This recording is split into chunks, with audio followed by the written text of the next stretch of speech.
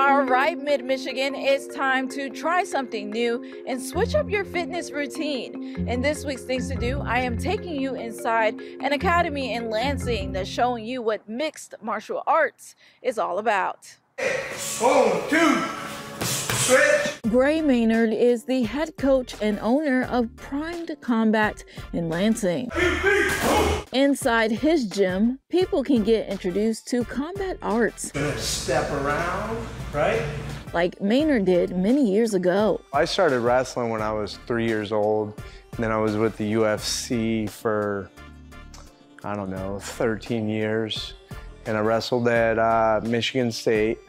I was a 3-time All-American there. His passion to teach people mixed martial arts led him to open his gym. We have kickboxing classes right now, adult kickboxing classes, adult jiu-jitsu classes, women's kickboxing.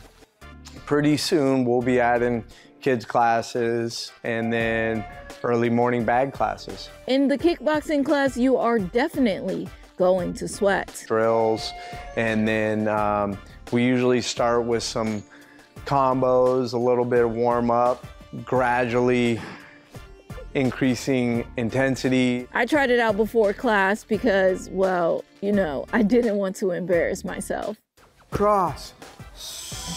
You want to load that leg up.